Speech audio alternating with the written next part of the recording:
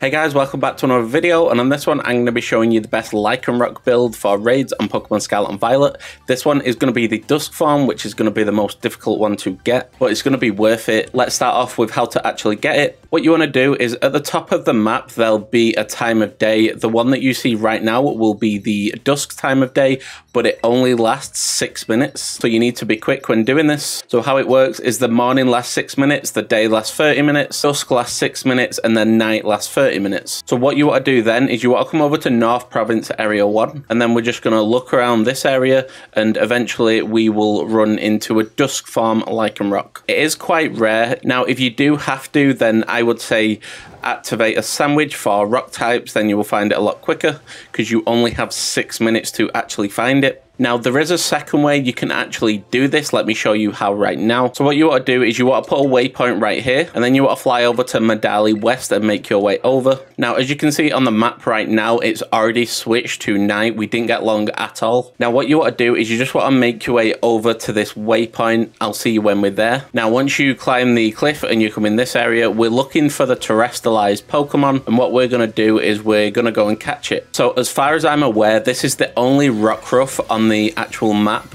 that has own tempo as its ability, and the only way to get a Lycanroc Dusk form other than catching it from where we showed you earlier is evolving a Rockruff that has the ability own tempo whenever it's the time of day of Dusk. So you want to damage the Rockruff a bit so its Tera comes off, and then you want to catch it. Now as you can see, the ability of my Rockruff that I just caught is own tempo. This is the one you want to be looking for. Now you can manipulate the time of day by saving the game and then quitting your game down. So I'm going to go ahead, say an hour, because I've just gone past dusk. So as you can see, it is now daytime. I would recommend skipping in 4 or 5 minutes once you reach daytime, because dusk only lasts for 6 minutes, and if you miss it, you're going to have to go around the whole day again. So if you have your own tempo Rockruff, what I would recommend doing, if you don't need the Lycanroc straight away, but you do want to build it, then just keep the Rockruff in your party, and when the sky turns orange, or you see that the time of day is dusk, I'm at nighttime right now, then you just want to go in your party and level it up past level 20, and it will evolve. Now the only bad thing is it will be a psychic type Tera,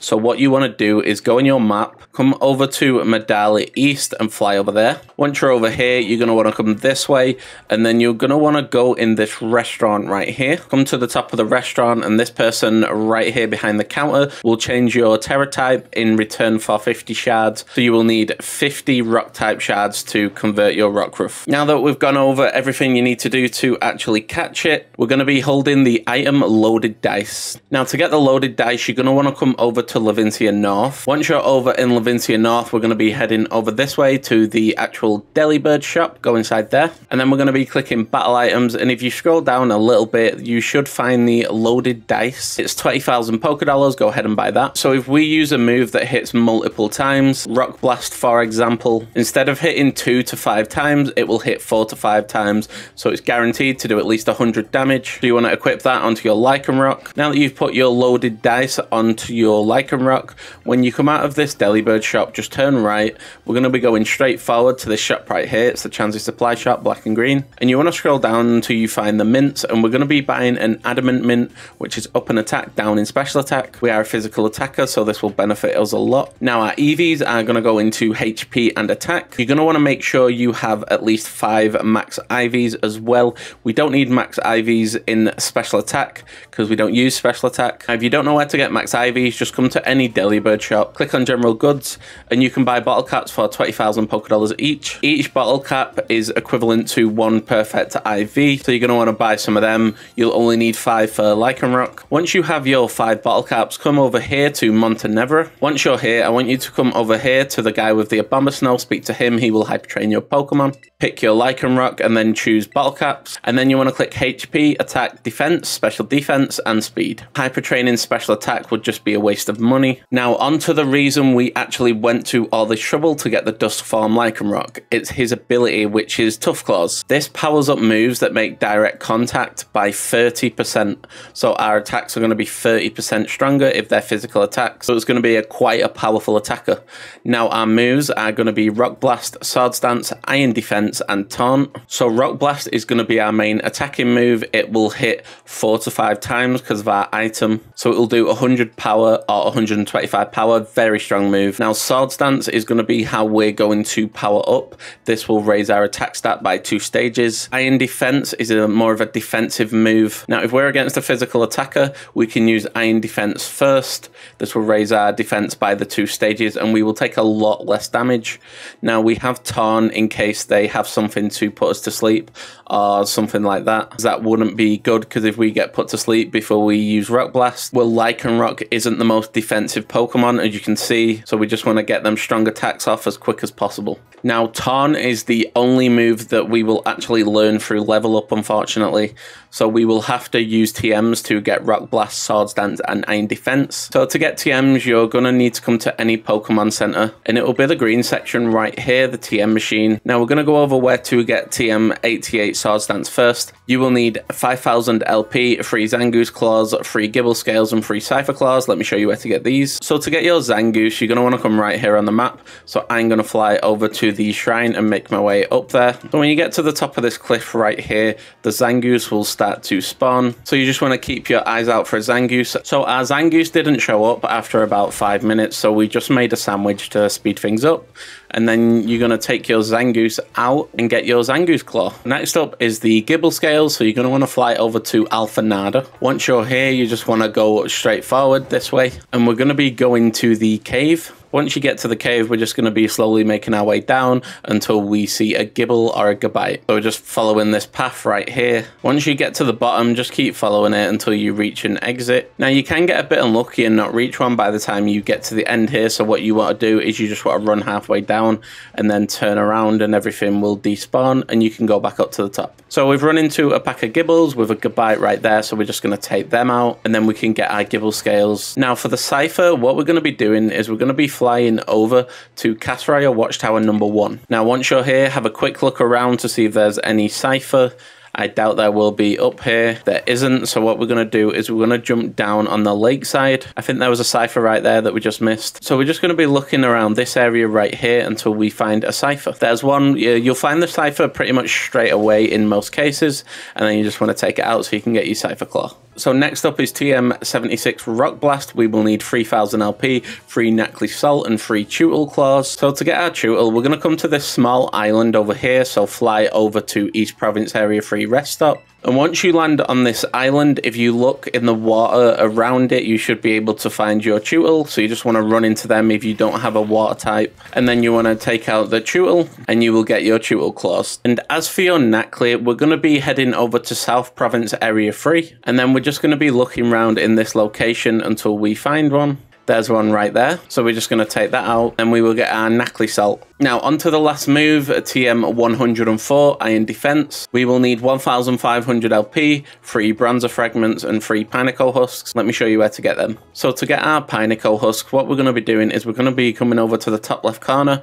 I'm going to put a waypoint right here and then I'm going to fly over to Gracia Stones. And then we're just going to be climbing this wall right here. Now once you climb the wall, we're going to be heading in this direction, following the path until we see a bit of water. And when you run into the bit of water, a Fortress will spawn there. I don't have a water type, so I can't attack them, so I'm just going to run into them. And then I'm going to use Rock Blast on them to take them out, and that's how we're going to get our Pineco Husks. Now, as for our Bronzers, what we're going to be doing is we're going to be heading to these ruins in the desert right here. So fly over to Asado Desert Watchtower, and we're going to be running over to the ruins. You'll be able to spot them straight away. And once you get to the ruins, there should be some that start spawning. You just want to look around for them.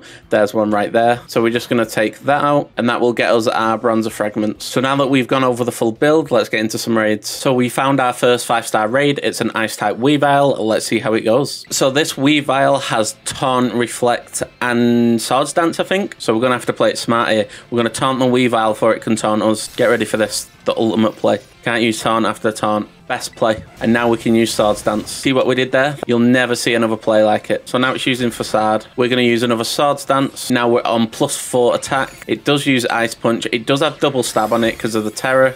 Still not doing that much damage though. And then it steals some of our Terra charge, that's fine. But it does use Reflect just as we was about to attack. So we're going to use another Sword Stance just because it uses its Reflect. I like that Heracross. Heracross has just used Brick Break and the actual Reflect breaks, so now it's no longer got it. It steals our Terra charge again, removes negative effects from itself. It's not bringing up its shield for some reason. I mean, I'm not complaining. We can just finish it off nice and easy now. We only needed 2 shots from the Rock Blast. Does a lot of damage, as you can see. And the Weavile goes down. That was the most satisfying raid I've ever done. We love out-taunting a taunter. Well, on to the second raid. So for our second raid, we have an Ice-type 5-star Sylveon. Let's begin. So I'm not sure what moves this thing will have, but I'm guessing it has Calm Mind and Yawn, and I don't want to deal with that, so we're just going to start off with Taunt. Oh, it did try to use Yawn, so good job I used Taunt.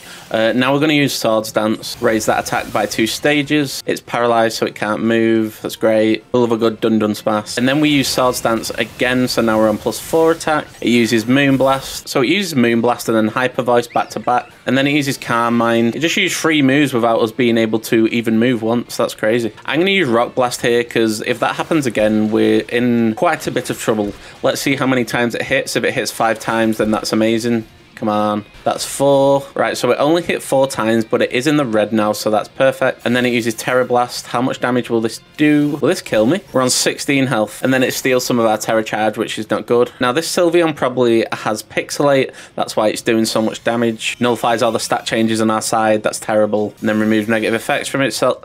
It's just using everything. 3 attacks in a row. Nullifies everything. Steals our Terra charge. Can't catch a break. We're going to use Rock Blast before we go down. Doesn't make a difference how many times this hits. It hits 4 times. Not doing any damage because the shield is up. And then it finishes us off. So now that we're back, we're not going to set up. We're just going to use Rock Blast. I'm hoping that it does use Yawn here, because we can finish it next turn. And I don't know how powerful its moves are going to be.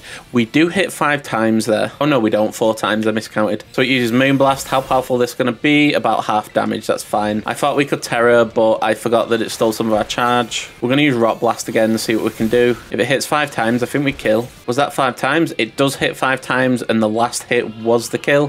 And then it uses Yawn before it goes down. That's fine. And then the Sylveon goes down. Then Pixelate Sylveons can be so dangerous sometimes. I'm glad it didn't get to set up anymore. But that's the second raid over with. Let's get on to the third raid. We found our third 5-star raid. It's a flying type Zoroark. Let's see how it goes. So it's quite safe to say this thing has Taunt, so we're going to use Taunt. I think that's my new favourite thing to do. Taunt people who are trying to taunt us. Oh, it didn't taunt us. Interesting. And then we're going to use Iron Defense, because this is a physical attacker. Our first one of the day. It uses Night Days, and our accuracy falls. That's not good. And then we use Swords Dance. It's paralyzed and it couldn't move. It nullifies the stats on our side. That's terrible. So it probably won't do that again soon. So we're going to use Swords Dance. Raise that attack by 2 stages. It uses Night Days again, reducing our accuracy. We're going to use Rock Blast to see if we actually hit. We do end up hitting. I think if we hit 5 times here, the raid's over. We do get a crit on our second hit, which is amazing. Hit 3 times, we hit 4 times, and we hit 5 times, so the raid's over. Even though it got rid of all our stats, that raid went amazingly. Poor Zoroark. Now, if you love a cool looking Pokemon, I suggest you go out and make this build. It's very fun to use. Speaking of fun, go check out this Chien-Pao build that I'm going to put on screen right now. That's also very fun to use, and you can actually one-hit a lot of raids with it, and I'll catch you on the next one.